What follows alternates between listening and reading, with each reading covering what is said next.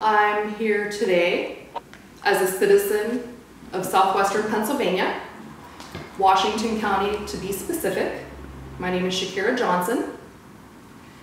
Pennsylvania is the second leading producer of natural gas in the United States next to Texas. And then the county that I live in, Washington County, is the leading gas producer in the whole state. The most fracked area in Pennsylvania. My family owns property here in Washington County.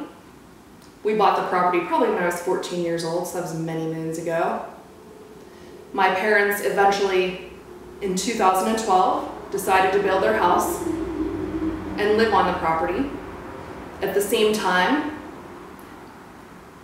our gas well was being fracked for the second time. So as they were building the house, my parents watched as they were expanding the gas well pad on their property, directly across the street from their new house. Now in this area, we were brought up, I'm a coal miner's daughter. My family, a long line of industrial workers, mills, glass plants. We live near the Three Rivers, if you've ever heard of that in Pittsburgh. We live near the Monongahela River here in Washington County, along with all kinds of waterways, lakes, creeks as we call them here. Nonetheless, when they were fracking the area for the second time, I was paying close attention as my parents were building their house, so I was there a lot.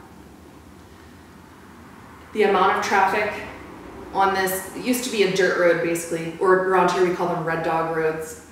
It used to be a red dog road.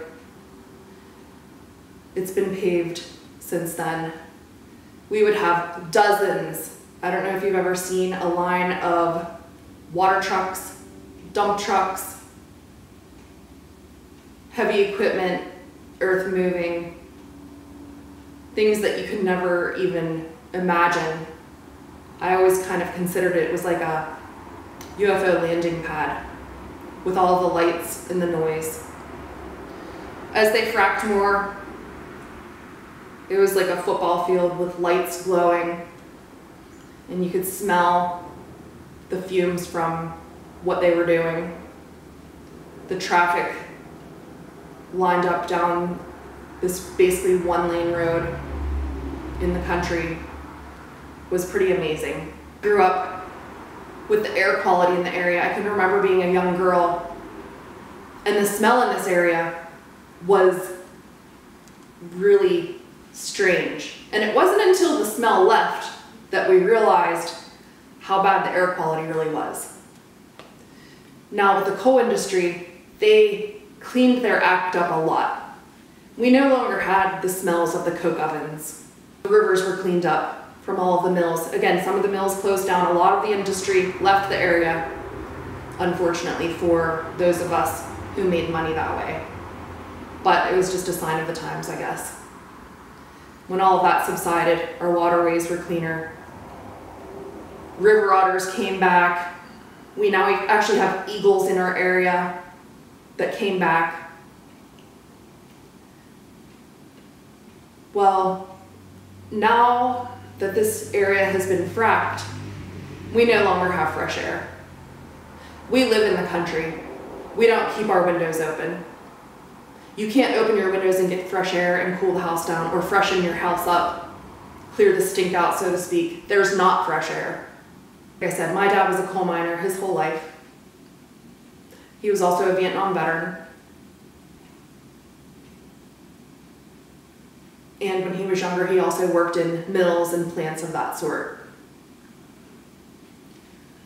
Well, come 2019, September of 2019, 1 month after I got married, my dad became very sick. From September 2019, October, November, each week, each month, his health declined. What he was having was neurological issues. Numbness, tingling in his hand. By the time the first week in January came around, He could no longer walk. We pushed him in a wheelchair for his testing, and they sent him directly to the hospital. He was hospitalized with intensive physical therapy in their rehab facility in the local hospital for 3 months. Basically, he was paralyzed from the waist down. He went from a farmer that cut wood. He rode his bike 10 miles a day. He took care of my mom who had dementia. He had 120 acres. He mowed that, he weed whacked that. That is very hard work. He did that all himself. Sometimes he would get my kids to help him, sometimes my brother helped him. He did that all himself though. Took care of cows, horses, a mule. He went from that to not even being able to walk or take care of himself. Come March of 2020, they were going to lock the hospital down due to COVID. So we immediately had him discharged home. My dad worked so hard doing his occupational therapy, physical therapy, to try to regain his strength. He used a walker at this point. We had to have 24-hour care for my parents at this point. I'm a licensed practical nurse. I understand medical things to a degree. Eventually they did diagnose my dad with chronic inflammatory polyneuropathy disorder. I think that's like CIPD, I think it's called. And as he went through his physical therapy, he did continue to tell me, I feel like I'm not getting better. I feel like I'm beating a dead horse. Well, come June of 2020, he'd been home for a few months at that point. He called me home from work. And he had wanted to show me a lump under his armpit. He had a port, so I thought it was affiliated with his port. I thought he had an infection maybe. They put him on an antibiotic. They did an ultrasound. They biopsied it. Truthfully, I really didn't consider the diagnosis they gave us. It really wasn't a consideration. They told us he had a very rare salivary gland cancer in his armpit. Come to find out, he had myoepithelial carcinoma. It's non-genetic. It's very rare. There aren't any standards to treat it. His oncologist out of Pittsburgh had no idea how to treat it. The radiologist had never seen it. Johns Hopkins University didn't know how to treat it. So we proceeded on in June and started the journey through chemotherapy. He never even did make it to radiation treatment. At this point though, he had this cancer.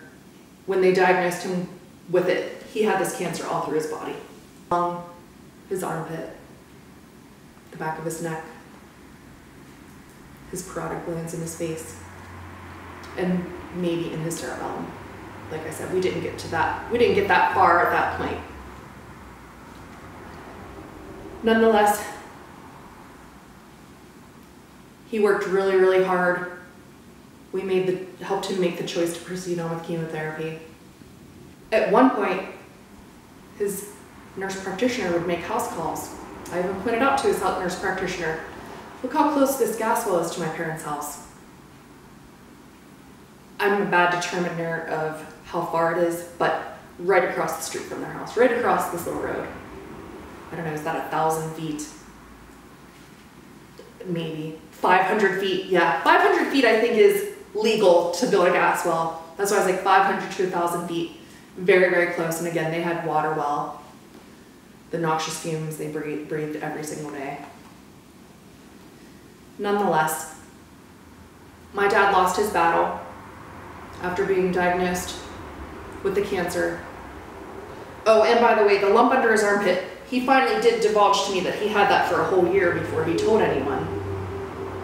So even before he was hospitalized, he had this lump. So we will never know, but I always have a feeling that this neurological illness that he came down with probably is correlated with the cancer that he had. His body it was an autoimmune response, I do believe. But again, we'll never know, as no one knows about this cancer. Well, my dad succumbed to his cancer in October of 2020 after a long, horrendous fight. Long meaning a few months, it seemed like forever to us. Some people can go years with these cancers. This cancer was very aggressive and very quick. And sadly, my mom died 1 month later of a broken heart. I'm here to almost plead to the current administration, local politicians, local community members to reevaluate the methane air quality standards that they're trying to take away from us. At this point, again, we have no fresh air here. We have no fresh water here. You can't filtrate heavy metals out of your water. You can't do that. We don't know what we're breathing. Not long ago, I went to a meeting, a town hall meeting, they called it, put on by EQT. EQT is the biggest natural gas producer in the United States of America. Well, the CEO showed us many slides, and he certainly indicated that through research and based upon science, that fracking is safe for us. Now, once again, please do not take these standards away. Please reconsider methane, air quality, and water quality at the same time due to fracking in the gas well industry.